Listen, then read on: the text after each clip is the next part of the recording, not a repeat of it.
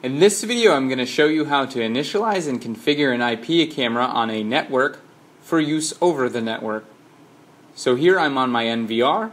I'm going to right click, go to main menu, log into the admin user using the graphical user password. Here at the bottom I can see network setting and camera setting. I've already gone into the network setting and confirmed that my NVR is communicating on the network. So now I can focus on the cameras. I'm going to click the camera setting here. It's going to bring me to the camera device list. Here I can search for devices on my network. It's going to find the 2 IP cameras I have on my network. One of the IP cameras is for our office, so we're going to go ahead and leave that one alone.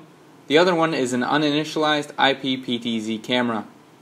In order to initialize this camera, we're going to check it. At the right hand side, top right hand side, we can see the Initialize button. I'm going to click the Initialize button. I'm going to want to use the local password and email. This is going to set the camera up with the recovery password and email that you've set on your NVR. We suggest you leave this as the factory default, and you'll of course want this to be on your camera as well. So we'll leave this checked. Click the Next button.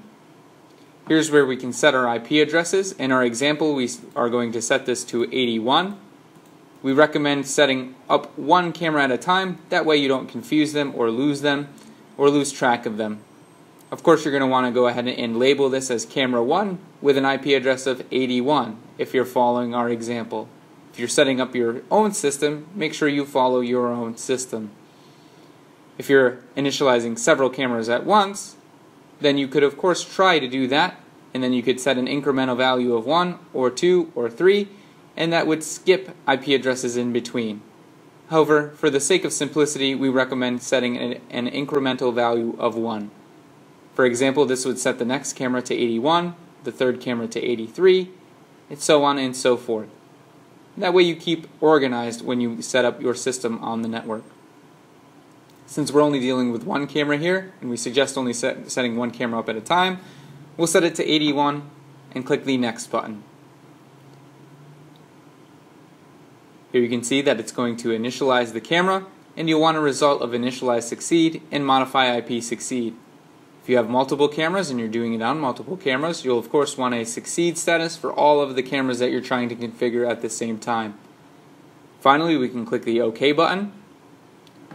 We can search our network again to verify that the IP address changed, and then we have a green status. Again, the green status means that the camera is initialized. And then after it's done loading, we can checkbox the camera and then click the Add button. After a few seconds, it'll type in the password for the camera, and then we got a green connection status. Hopefully this video helps you configure your camera on your network and add it to your NVR. Thank you for watching.